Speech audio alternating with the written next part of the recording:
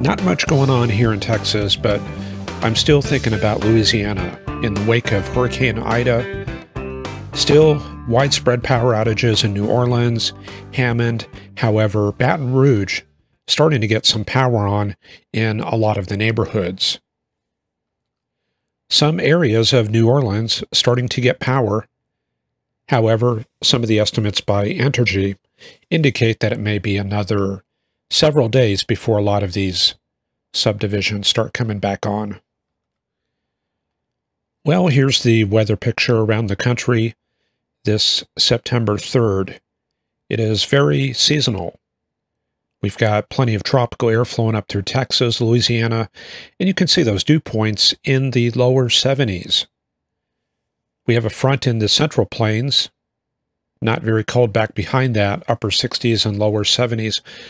However, there's a north wind, and the convergence along that frontal zone helping to produce some showers and thunderstorms from southeastern Kansas into the Texas Panhandle. The sea breeze coming up into the Houston area at this hour, and on the north end of that frontal zone, we've got showers and thunderstorms in Illinois and Wisconsin.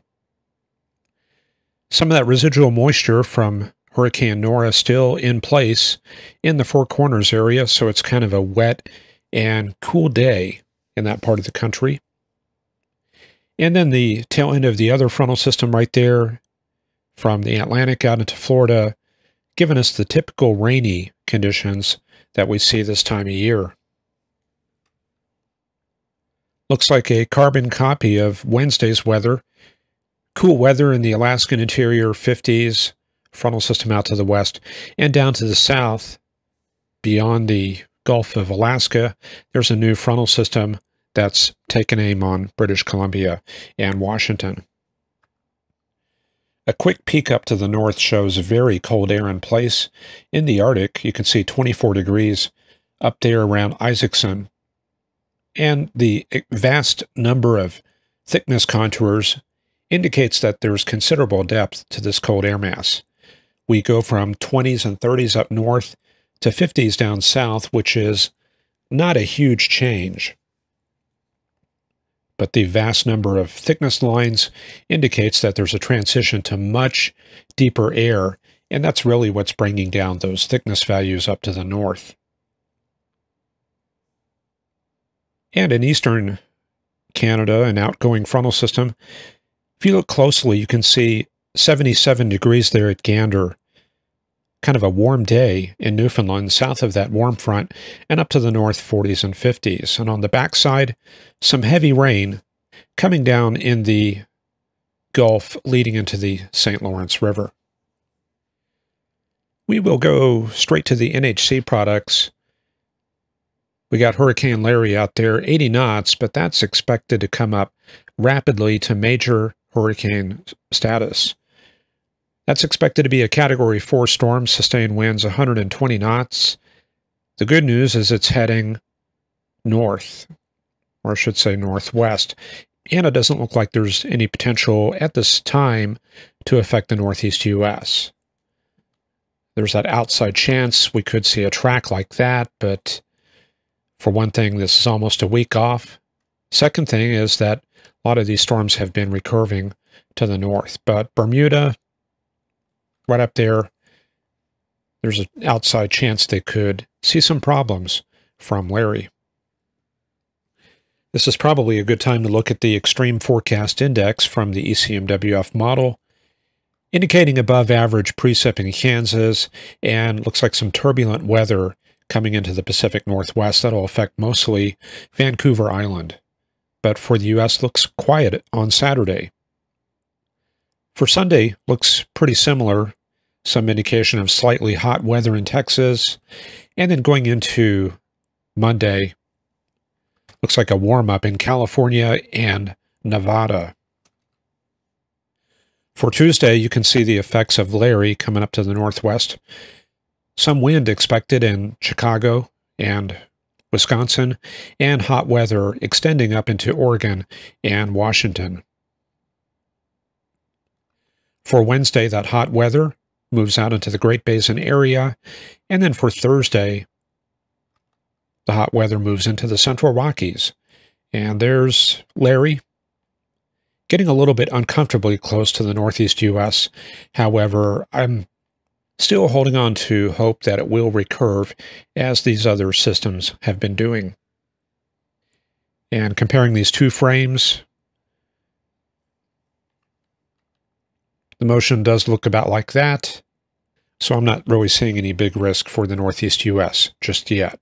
But this is pretty far out. We're talking about the 11th and 12th, when this would become a problem.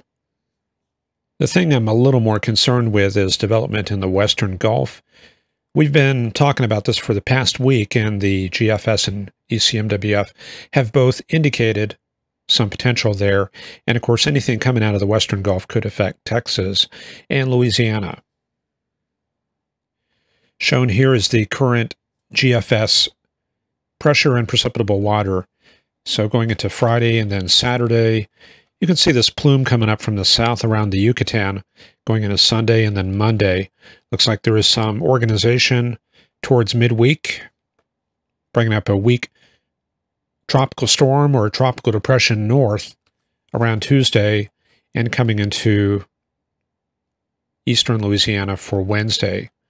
And you can see that develop a little bit further, possibly a tropical storm. Could still be a tropical depression, but moving into the Pensacola area later on Wednesday. So that's the current GFS forecast on that.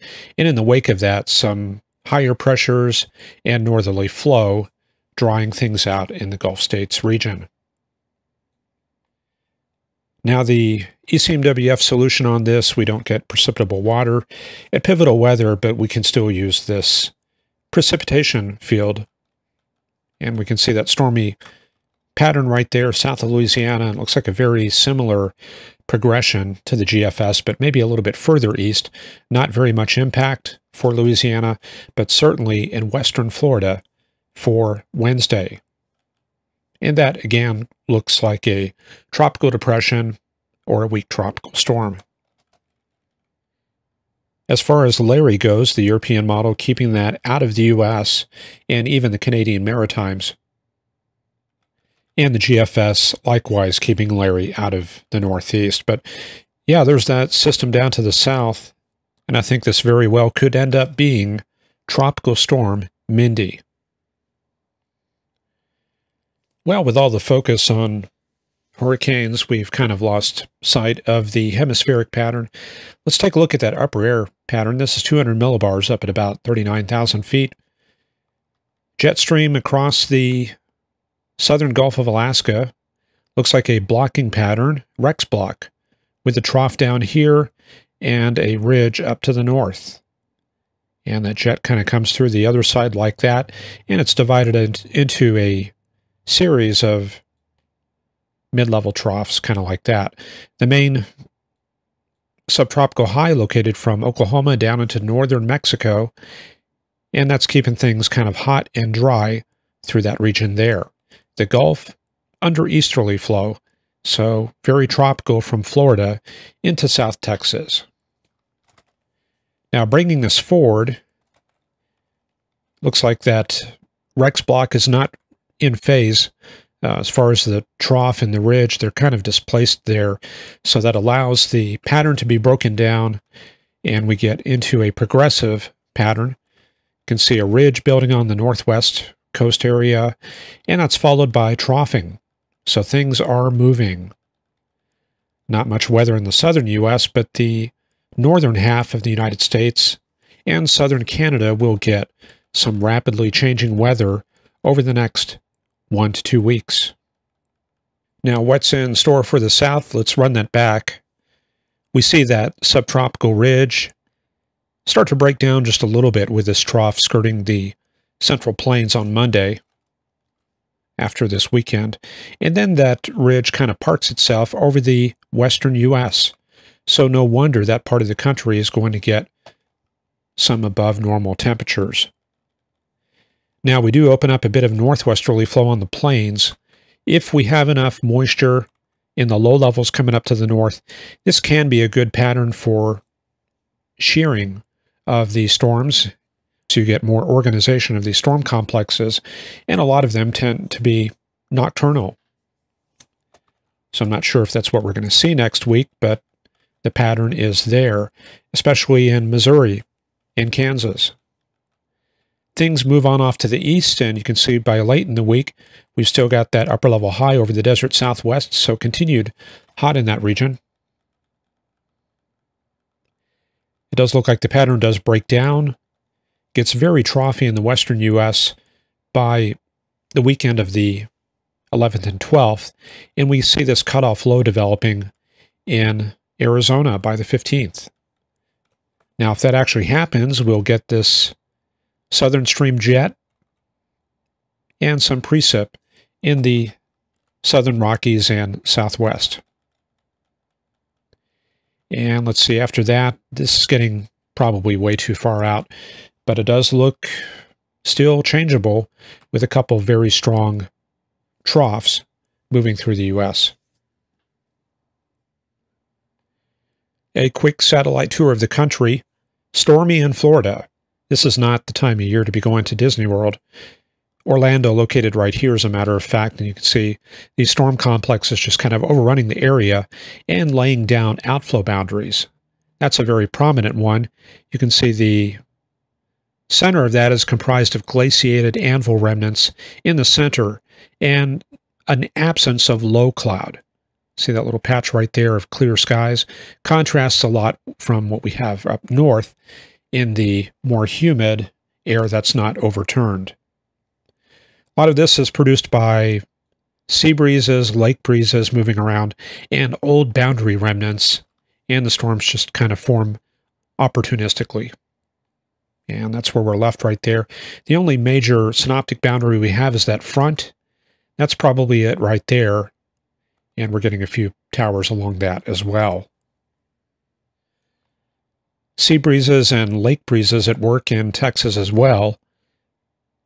They start out about right here. That's going to be the sea breeze. This looks like some other sort of boundary. But the main sea breeze moves inland. It's not as active in Louisiana because there's a little bit more stability. But in Texas, these storm cells do move north, and you can see the anvils shearing off towards the west in the easterly upper-level flow, since we're south of that subtropical high. The convection starting to emerge. This is clearly orographic, developing mostly on the mountaintops where you have very strong heating from the sun coming down on these slopes facing to the south. So we get these storms going up, and gradually they move out into the valleys during the evening. So the remnants of Hurricane Nora affecting this area still. The hurricane dissipated days and days ago in the Gulf of California. The remnants moved across, and the circulation is long gone, but the moisture lives on. Still got fires burning out there in California. We had some huge smoke plumes coming out of that area last week and dumping smoke across the northern Rockies and the northern plains. Looks like that's died down a little bit. Still got northerly flow off the Pacific coast. The cold currents, the northerly gradient, that's all producing this cold air advection with stratocumulus and stratus moving south down the California coast. The northern plains being affected by the tail end of these Canadian frontal systems moving southward. There's one front right there and another one a little bit further south. These have been producing some showers and thunderstorms on the higher terrain and on the mountains, and you can see the remnants of that stuff moving on off to the east, and a little bit of smoke overlying Wyoming. A very unsettled day in Illinois with a frontal system in that area. In fact, if you look right here in Illinois, you can see some rotation of the low cloud field. So that's going to correspond to that surface low, and we would expect that frontal system to be, well, probably something about like that, and the warm front somewhere out ahead of it. So this is a warm air advection region, and then on the backside we have the cold air advection region with flow coming from the north. And for the northeastern U.S., Cold air advection. This is a pattern that we saw all spring. From March, April, May, north winds coming out of the eastern Canadian region. In this case, it's behind that Newfoundland storm that we showed you earlier. So we've got cold air advection flowing out over warm terrain. We get the destabilization from the bottom up, and that gives us a cold over warm layer, which means instability. And since there's moisture present, we get these cumulus clouds going up, and embedded in those a few weak showers. And that's all for the Friday edition of Forecast Lab. We'll be back here on Monday for the private video for our Patreon supporters. And for everybody else, we'll see you here on Wednesday. Have a great weekend. Bye-bye.